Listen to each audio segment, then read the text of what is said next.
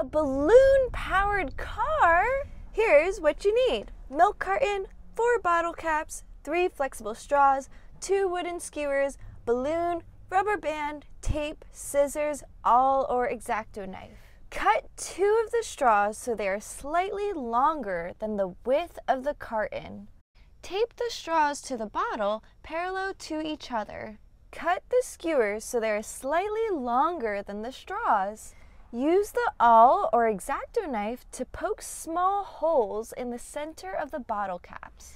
Push a skewer through one of the caps. Thread the skewer through one of the straws. Push a bottle cap onto the other end of the skewer.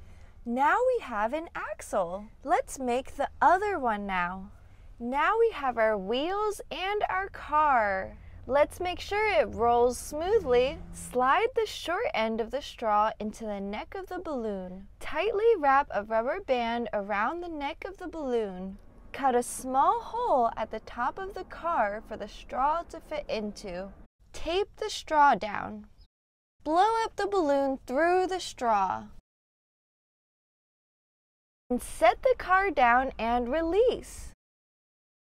As the balloon deflates, escaping air is pushed out of the back of the balloon, pushing the car forward.